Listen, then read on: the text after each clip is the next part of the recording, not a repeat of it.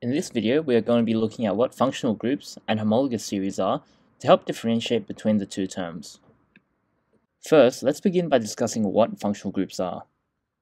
A functional group is a group of atoms which characterizes organic compounds.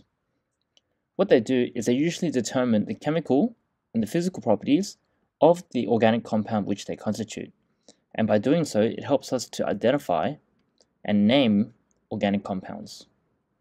Here are some examples of different functional groups. Here we have the alkene functional group, which is characterized by the C-C double bond. Alcohols have the general formula ROH, where an OH hydroxyl group is connected to a carbon chain.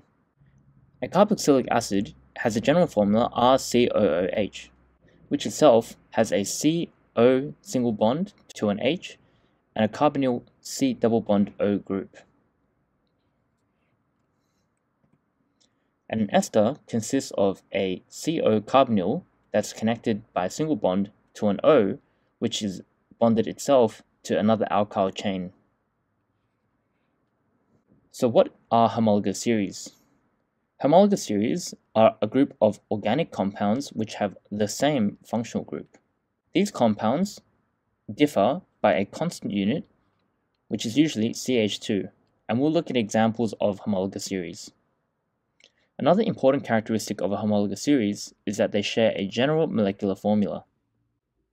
And since they have the same shared functional group, they also have similar chemical properties. Within a homologous series, the boiling point and the melting point will generally increase with molecular mass as we are adding the CH2 onto the end chain of the particular functional group. Here's a graph which demonstrates the boiling point of various alcohols with increasing chain length. We can see that as we increase the chain length, we are adding more and more CH2 groups onto the length of the chain. In doing so, we are going to be increasing the boiling point, and similarly, we should expect to increase the melting point. The boiling point increase can be attributed to the fact that the alcohol is now able to form more dispersion forces as there is a longer hydrocarbon tail. We'll now look at some examples of different types of homologous series. Alkanes are compounds which consist of only simple carbon-to-carbon and carbon-to-hydrogen bonds. These types of bonds exist in almost all organic compounds, and alkanes do not have unique functional groups. They have the general formula CnH2n plus 2, and as we look at the structure of the alkane homologous series, we can see that with each subsequent member, there is an extra CH2 group that is added to the end. Alkenes are compounds which contain the C-C double bond. They have the general formula of CnH2n, and the homologous series again differs by a CH2 group. Alkynes have the general formula CnH2n minus 2, and have a characteristic CC triple bond. Alcohols are characterized by the presence of an OH hydroxyl group. They have a similar general formula to an alkane, with an extra O attached to it. It's important to note that just because there is an OH in the structural formula of a particular compound does not necessarily mean that it is an alcohol. Aldehydes are compounds which have a carbonyl carbon as a terminal carbon attached to a hydrogen. If we look at all of these compounds, we can see that the chain length increases in the number of carbons. And on the terminal end, we always see that there is a carbonyl carbon attached to an H. The general formula for an aldehyde is CnH2nO. Ketones are compounds which also have the formula CnH2nO. However, their carbonyl carbons exist in the secondary position rather than on the terminal end of the carbon. Since they both share the same general formula, ketones and aldehydes are what we call functional isomers. Carboxylic acids have a characteristic COOH functional group. The COOH contains a carbonyl carbon and OH, but as mentioned previously, they are not alcohols despite the presence of the OH group. The reason for this is because the presence of the C double bonded O carbonyl group changes the relative chemical reactivity as compared to an alcohol. Carboxylic acids have the general formula CnH2nO2. Esters also have the general formula CnH2nO2. This functional group contains a carbonyl carbon that's singly bonded to an oxygen, which is then bonded to another alkyl group. Since they have the same general formula as carboxylic acids, they have the same relationship between aldehydes and ketones in that they are functional isomers.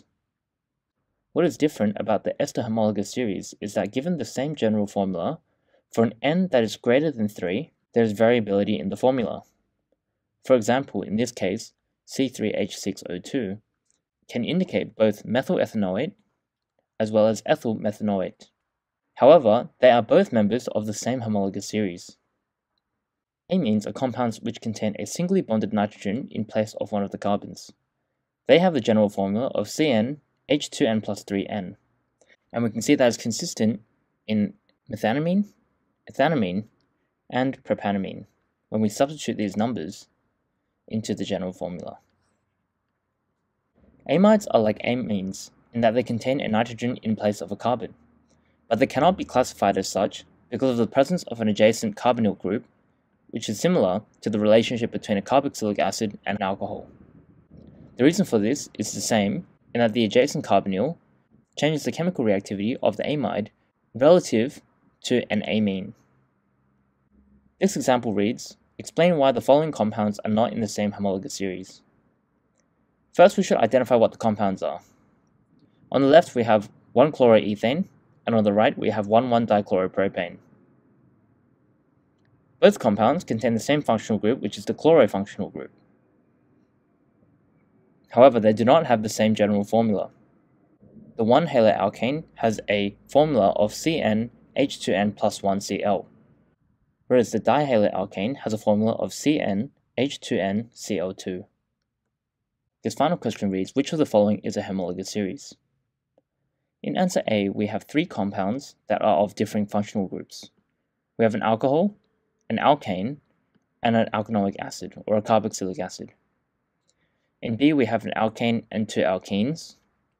In C, we have a haloalkane, a dihaloalkane, and then a trihaloalkane. As we said previously, despite the fact that they contain the same functional groups, they are not a homologous series because they do not share a general formula. However, in D, we have 3 compounds which differ only by a CH2. If we draw out the skeletal formula for chloropropane, we can see that chloropropane, chlorobutane, and chloropentane differ only by the single carbon bond.